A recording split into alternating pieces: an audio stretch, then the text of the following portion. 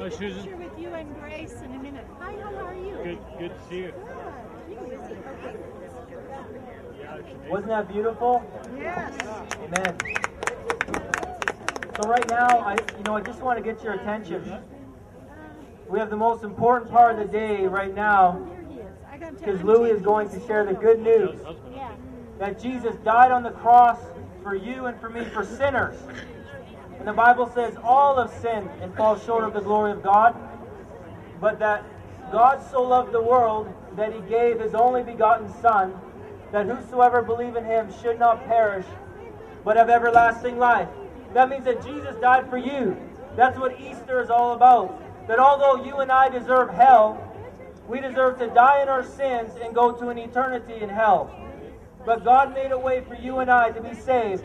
He sent his only Son, Jesus, to die on the cross in our place to take the punishment of God. And then God raised him from the dead on the third day, and he's living today.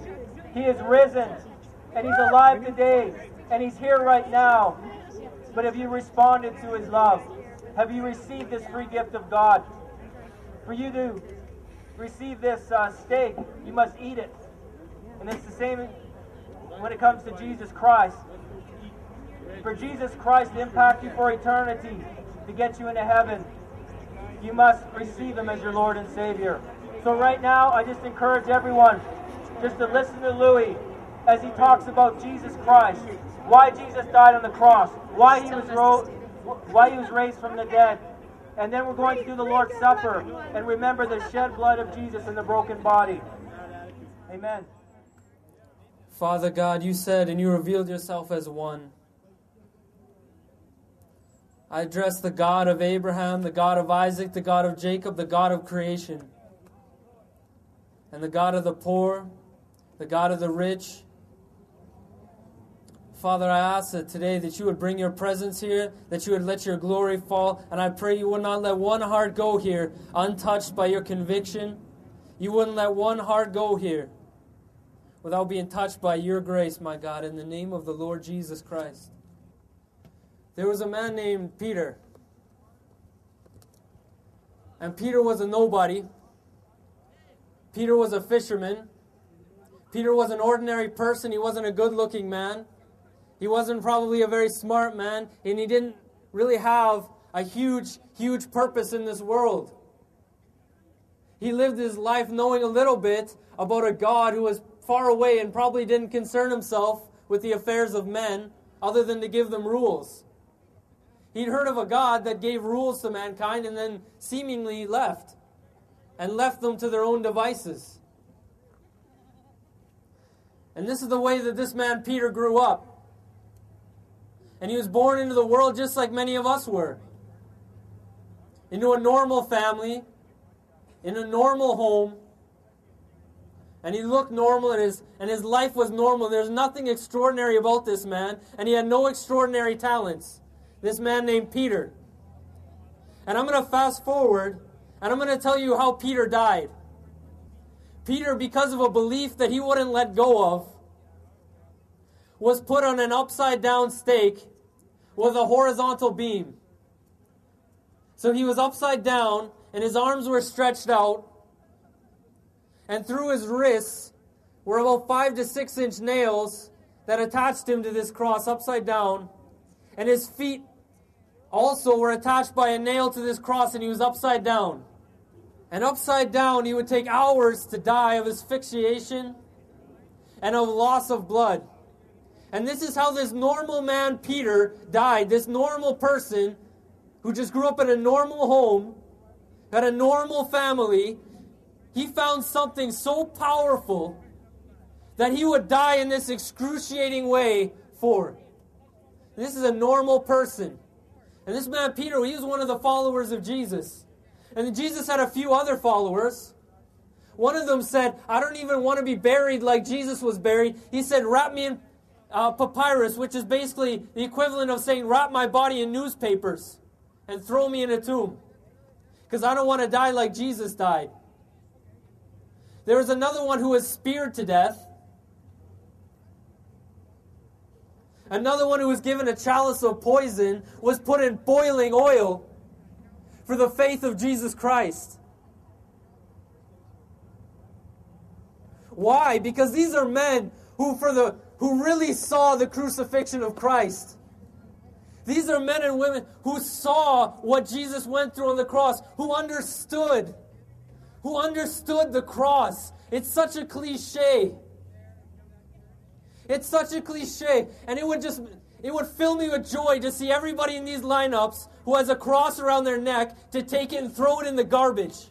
Okay? Because the crosses that people wear around their neck, and the way that we wear a cross around our neck like it's nothing, and we use it as a piece of jewelry, it's the worst blasphemy we could ever understand.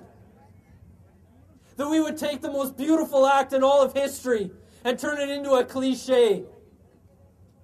Jesus died on the cross for you. What does that mean?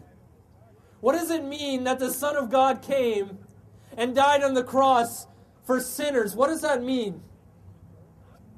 What does it really, really mean at the end of the day? Well, I'm going to start with this. I'm going to start with the human condition. Where are we? Every religion in the world is man's pursuit of God. The only true religion is God's pursuit of man. As soon as man sinned in the garden, God said, He said, where are you? He said, where are you? This is God's first words that He said to man from the fall. And I want you to picture this. Some of you have children. And I'm hoping there's somebody who can relate to this. Maybe somebody's had a child that's been ripped away from you. And that's been taken away from you. This God of all creation, this God had such a superabundance of love in His heart.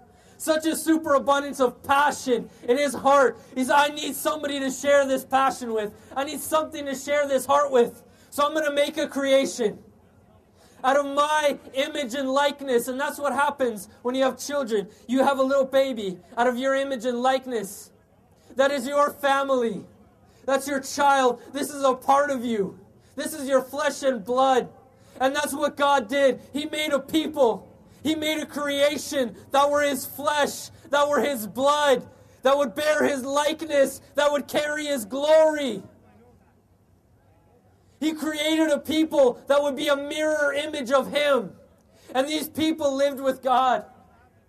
This creation that we call mankind lived before God in perfection. The philosophies of Nietzsche and other Satan-possessed people, believe me, the world has told you that you're worth nothing, that a human being is nothing more than a piece of slime that evolved and grew legs. The world tells us that there's no God with a personality. He's just a nameless, faceless force of good in the universe. That's a lie from the pit of hell. God has a personality. God's heart breaks. God's heart cries. God's heart knows more pain than any human being that's ever walked this earth. God's heart is alive. God's eyes see things that our eyes couldn't even comprehend. God is a personality.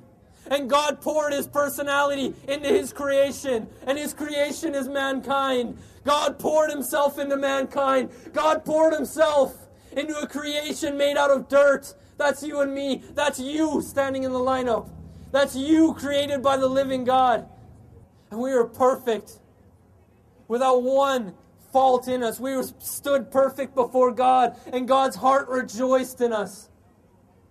God loved us, and we loved God, and we knew who He was. He wasn't far off. He walked with mankind. And this God, when somebody disobeys God, do you know what happens? God is everything that is good, everything that is just, and everything that is right. So when somebody disobeys God, they don't just disobey in a